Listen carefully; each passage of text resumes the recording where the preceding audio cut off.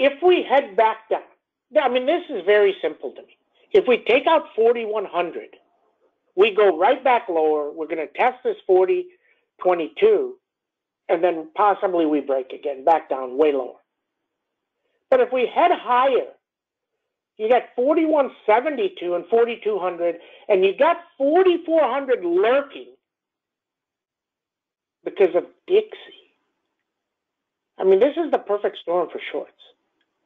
If we take out 105 tomorrow, SPX can boom. Does it happen? I don't know.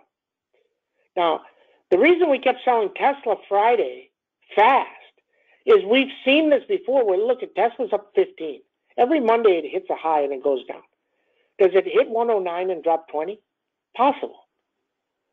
Your option is going to be a double right off the bat. Or maybe it doesn't, and it continues to rip and the market's different. So we'll know right at the open. And then we see. Okay? NVIDIA. 186 is a big number. 191 is a big number. 209 is a beast on the upside. Okay? CMG ran all week, hit earnings, and it ran 3 more days. Wow. 1609, 1652. Deere. 346, 351. ASML. 582, 589. Lam Research. 509, 532. Avago, does it finally go? Sure looks like it. 535, 549. Boeing broke up. Finally broke up into the gap. He's up 7. That's helping the Dow.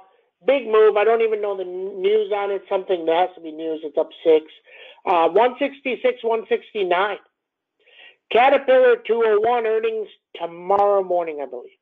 Pan W finally broke up 506, 509, 511.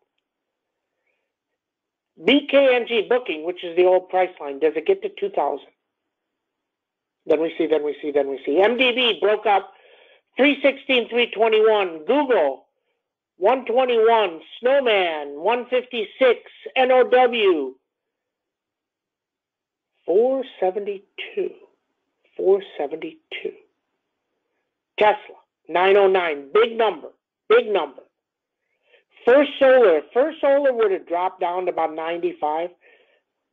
We like it higher if you can tell me when that deal is signed for green energy.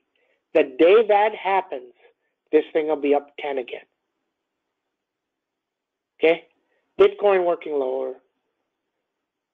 That's what we know. Okay, comments, questions.